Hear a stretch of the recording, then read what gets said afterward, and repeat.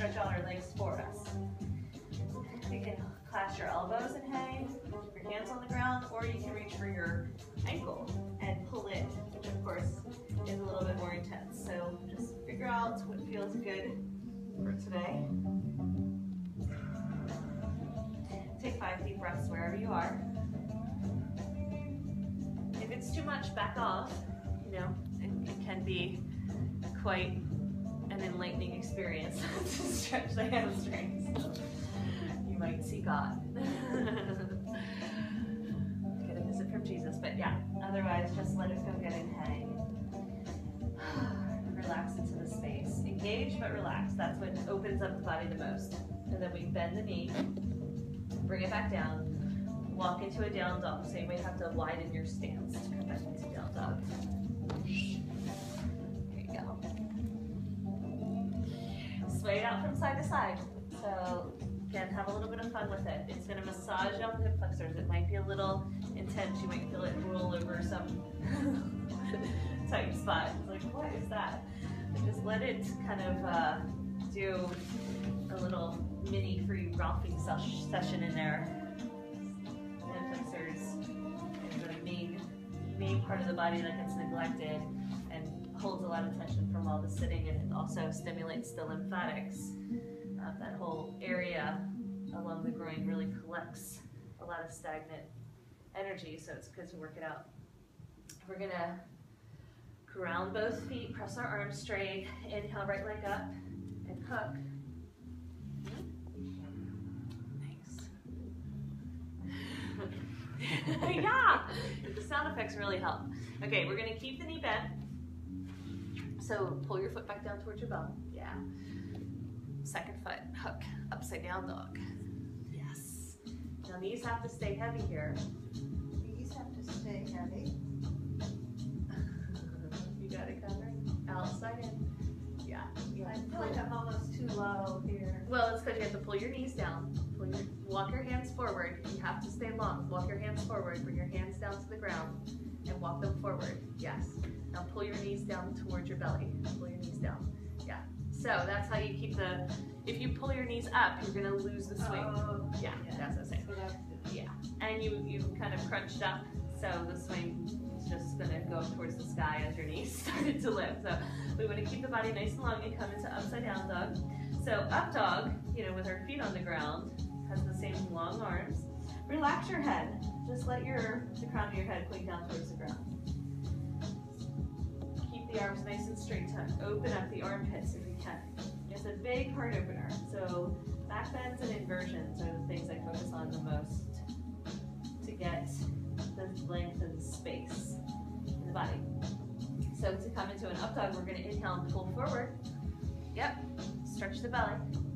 Nice. You can feel that tension. So if we relax and don't pull as much, we don't open up the front of the spine, but we can allow that dynamic tension to happen here. Where we actually pull and hold. So can you feel that? It's amazing. The belly button's like, hello. And then exhale. Now we straighten the arms again. Upside down dog. Just a few of these. I know these are very dynamic. Inhale, pull. See if you keep your arms straight the whole time. It's amazing. Challenging. Exhale. Press. Nice and slow, like we did when we were standing and doing the wide straddle forward folds. Inhale, pull. So this is also handstand, right? We're practicing for handstands. Exhale, lengthen. Awesome. So inhale, pull forward, and then slowly bring the feet back down. One at a time. Yeah, pull forward, and then you can release the feet. We're going to come into one more forward fold. Nice. Dismount. Wide straddles. Either clasp the elbows or hook the ankles. Okay, we can actually float here, right? If we picked our feet up, we would totally float. So yeah, we have that much weight at our hip flexors. Awesome. So we're gonna try a folded leaf. So I'm kind of mixing up the order a little and jumping into some more advanced poses, but folded leaf is when we bring our forearms down to the ground and we lift our legs up, no higher than the hips, right? So we keep that anchor point with the swing. So about a foot or two off the ground, yeah. So this is folded leaf. So we're gonna release our head, let ourselves float. Our feet can be together or they can be wide. So just feel what it's like to let gravity completely hold you. That's why I like to call it Jedi flight training. We're learning the law of lift and how to float and fly again. So let's just play a little here. Rock back and forth. So we're just using our hands to pull ourselves forward and back. It can be really slow and gentle, or it can be a little bit more playful and dynamic. Just see what's right for you. Notice that there's stuff in the space, so make sure you don't knock over a speaker like I will if I go any further. So we're gonna try doing a Superman. So in the Superman, we straighten our arms, we reach back. So my thumbs are pointing up. Let's see if you can reach back with one arm and then both arms. Yeah. Whee! Keep your body flat to the earth. So lift your chest a little bit more, just wiggle your hands up. Beautiful. And then if you want, you can kick. And then have a little bit more. Whee! Yep. Beautiful, Mark. Isn't that fun? There you go. Yeah. Yep. Look up. Nice. Superman. So that's one of the beginner training Jedi flight moves. And then we're going to land it. Next time we come forward. Yay! Good job. All right. One more forward fold here. Shake out the head. Let yourself relax. Now, you guys good with the hip flexors, or do you need a break?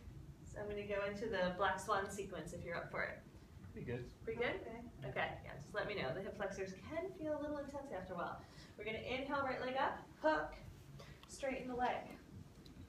So we're going to revisit, and at any point, just pause where you are, because I'm going to give you stages. And of course, as we continue on with the stages, it gets more challenging. Ground your left hand. Oh, yep. Go ahead, lift your foot and then hook. You got it. That's awesome. Now you can straighten it. Good. So ground your left hand down, and then you're going to twist. So you can do this while you're floating. Yeah, reach for the back side. Really good. All the way back.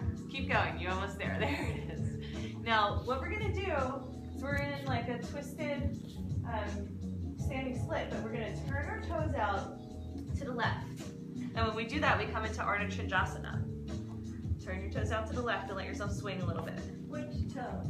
The ones on the ground. Turn them to the left? I think so. You mean towards the... Towards Mark.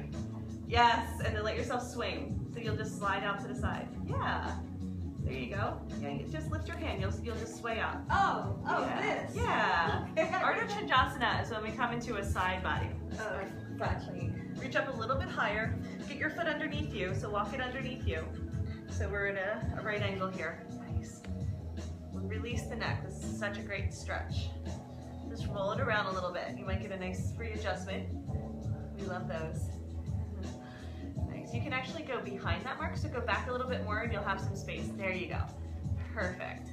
Is that okay? Good. Now what we're going to do is we're going to climb up for our hand hold. Find your handle and do a wrist wrap. Everybody should have one. Really good. Yeah. On the same side or on Same side. Yeah, just climb up and find a handle. Yeah, you just use the leg loop. That's perfect. Yeah, can you wrap it around your wrist a couple times? Do you know how to do that? Go like this. Yeah. Now you have a wrist wrap. Okay? So just use that. I'm going to use the handle because I'm going to do some flips, but only if you want to. The handle's hooked up to the top of the swing. Great. All right, so we're going to float. So fingers come up off the ground. Yeah, good. Now if you want, you can pick your foot up. This is the first black swan. Yeah, so feel pretty. Ta-da! Good. Can you open up your body a little bit more to the side, Catherine? So, does that make sense? Oh, good. That's fine. Yeah. So you just roll your belly up towards the sky more. Yes. That's exactly it. Beautiful. So let's re-land it. And then what we're going to do is we're going to turn our belly back down towards the ground. Nice. So in this one, if you can, reach up with both hands. So land your foot. Yes. So do you know how to do Nataraj? I have to, Yeah, take a little break with that one. Yeah, we'll just do this last one and then we'll come back. Yeah, take a moment. So what we want to do is get the shoulder stretch here and then pick up your foot if you need to. Yeah. So I'm just going to show you, Catherine, with the leg loop, it actually makes it a little bit easier because you can just bring it overhead and hold them like this. Okay. Yeah. So that is an option, which is kind of nice because then the leg loop's not bonking you in the head the whole time. So it's okay to use the leg loop. But we're going to spin back over, release your hand hold, and come back down. Yeah. We're just reversing. There's a flip there, but we can do it another time. Okay. Pause. Now decide what is it that you want to do for a breath. Do you want to just hang out in your forward fold? Do you want to grab for your ankles? Do you want to float? Just take a moment to reset, whatever that looks like for you. Say hello to your hip flexors. Yeah. Everyone's like, where's your hip flexors? I'm like, oh, just wait for it. So we are going to lengthen our body first. Okay, so we're going to lift our left leg, kick, and hook. Yes. Just karate chop it. So both hands forward, Catherine. So it's really important to keep something. Now pick up your other foot too. Pick up your bottom foot and then kick. Yes. There you go. You have to keep the body length though. Awesome. Great. Straighten that leg out. Yep. So you can just kind of let the leg loop be. It doesn't matter if it's connected. Just straighten that leg straight up. Awesome. Walk your foot forward, so we're coming into forward folds. This is a challenging, more advanced routine, so just know if you're feeling that, that's you're in the right place. Plant your right hand. Twist. So this might be enough of a twist for today. Okay? If you straighten your leg more, Mark, it'll actually be easier. Yeah. And now we're gonna reach back and grab for the swing. Nice. So we reach up as high as we can on the swing. When we turn our toes out to the right, we spin out. Yay, whee! Harder to nothing, that's good. Can you straighten your leg a little bit more? There it is, good. Now this might be enough, like you can stay here. You know, if you wanna climb up, we can find the hand hold. Let's all try the leg loop, because I think it'll be fun to do that. And I haven't done it before. So, what we wanna do is wrap our arm around a couple times, and then hold. Yeah. See? And smile. Balance. Feel pretty. Okay. Did you see how I did that? Yeah. And then one more time. Wrap it, and then wrap it again. So you just use your wrist. Use your wrist wrap around. Yeah. That's fine. I do not like you. But the thing is, you wrap the other hand. So this top hand is the one you wrapped, not the bottom one. Let's do it again. So hold on. Take the wrist and wrap it around, and then wrap it again. Yep. And then one more time. Yep.